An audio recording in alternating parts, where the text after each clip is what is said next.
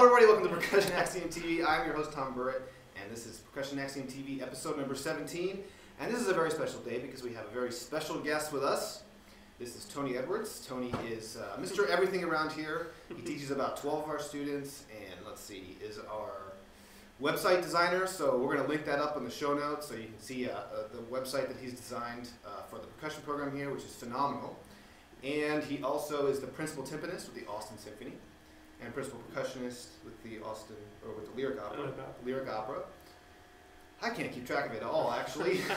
And also is a staff assistant here at UT, and so he cares for our instruments and does a fantastic job with that. So Tony is giving a clinic at PASIC, and you know that's right around the corner. The next episode, number 18, will be a PASIC preview.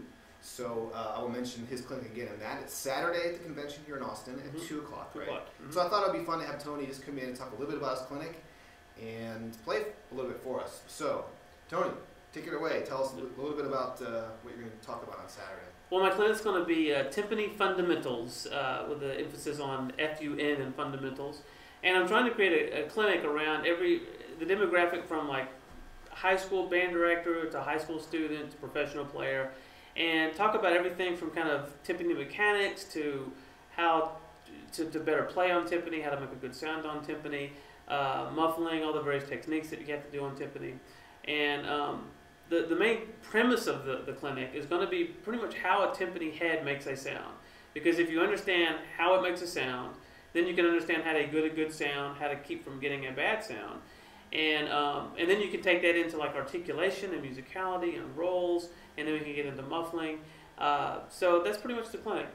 That's awesome. I mean, you know, I see a lot of clinics at these sort of things, and someone, you know, they usually just play all the time. And I already know someone can play great, otherwise they wouldn't be there. So I think one thing that's going to make this clinic awesome is that Tony's really going to talk a lot about what he does and how he does it.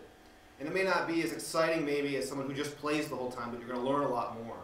But he also is going to play too. So, and we'll give you a little bit of that here in a minute. So, you want to talk about some examples you might use about what, you know, to further kind of talk about what your topic is? Yeah. The fundamental of playing, you know, timpani is understanding basically how a head produces a sound. And a timpani head, you know, is a membrane that moves or it oscillates. And in a fundamental oscillation, it wants to move like this. But if you overplay it, you'll drive the head so far down that the outside edges can't quite catch up, and that's when you get kind of a bad sound. So a really good way to demonstrate this is I'm just going to take a drum. I'll take this drum right here, this 26-inch drum, and I'm going to hit it 2 different ways. And it'll be pretty obvious and exaggerated what I'm doing here, but I want to see if you can hear a difference between the way these two sounds sound. So here's A, and here would be B. Now that's pretty dramatic. I mean, it's from one extreme to the other. But A, you just hear this fundamental sound of the drum. And B, you hear this really harsh beginning of the sound, and then it decays, it kind of finally resolves into like what A sounded like. The other thing that you hear is like a pitch bend. There's a slight pitch bend in the sound. Now A, what I did is I just made a fundamental kind of nice slow stroke, whereas B, I just really drove the mallet down into the head. And so it kind of overplays the head. And that's the difference between a good sound and, say, a bad sound. Now, what produces it is the head's getting overplayed. And the way that there's 2 fundamental ways that you can keep from getting a bad sound. One is the higher up in the range of the timpani that you play, the better the sound's going to be. Now I'm going to take this pitch,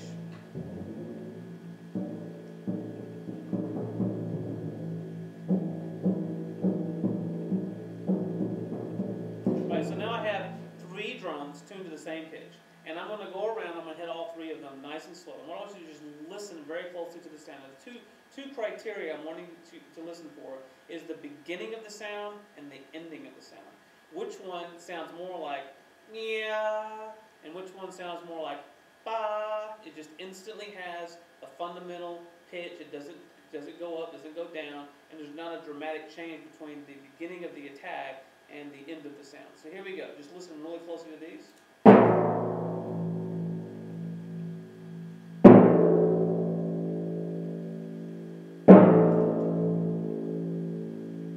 I hope it's coming across on the recording. As I'm going around, the first drum was kind of yeah, second drum was like ba, last drum was like da. It had a more focused sound and it just rang into that pitch. So the tighter I'm going up on the tension of the head, the more likely is that I'm going to get a good sound. So one way of ensuring a good sound is kind of tune higher up in the range. The other way is the way that you strike the drum. Now, if I strike downstroke, like leave the mallet drive all the force into the head, that overplays the head. Now, if I lift off of the drum, I have more of a chance of not driving all that energy into the head and just getting the head started and then just letting it resonate. So the difference between and is pretty dramatic. And that's what you're wanting to get a good sound on timpani. So pretty much the crux of the whole clinic is based around that one fundamental principle of how to get a good sound on timpani. Awesome. Well, that's some pretty serious content there, I think. So thanks, Tony, so much for doing that. And if you want more, then you just need to come to the clinic at 2 o'clock on Saturday at the convention.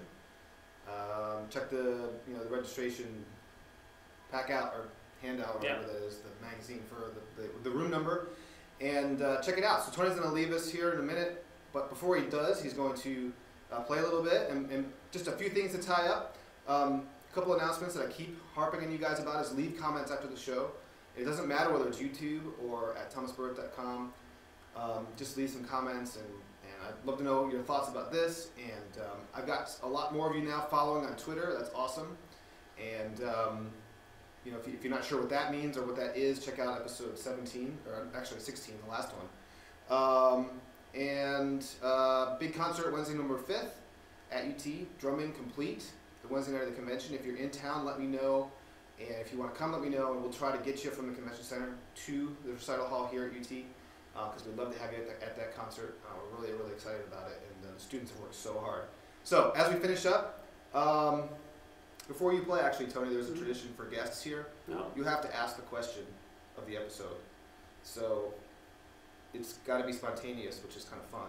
But, so, it can be related to anything. It can relate to what you just talked about. It can be related to anything, even non-musical. So and then that encourages them to leave answers to that question. So I'm asking to the audience. You're asking the audience, absolutely. Well, so go ahead. What's the question of the episode before you play for us? The question of the episode would be, what is the #1 problem with timpani playing that you have? And it could be mechanical, it could be playing.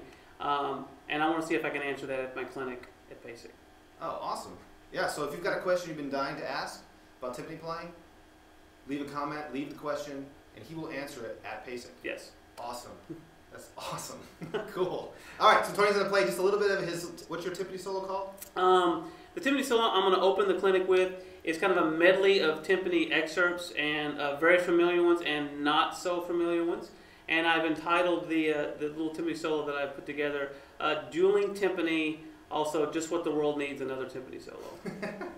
Awesome. Well, thank you so much, Tony. This has been really, really great. And I tell you what, guys, this guy is serious business, and has done unbelievable things teaching our students here. And I love when I'm on top of something before everybody knows about it. Like I feel like with this whole show thing, I totally feel about this guy is that he is the next star, pedagogical performance star in the timpani world. It's just phenomenal. So, Tony, take it away. Thanks.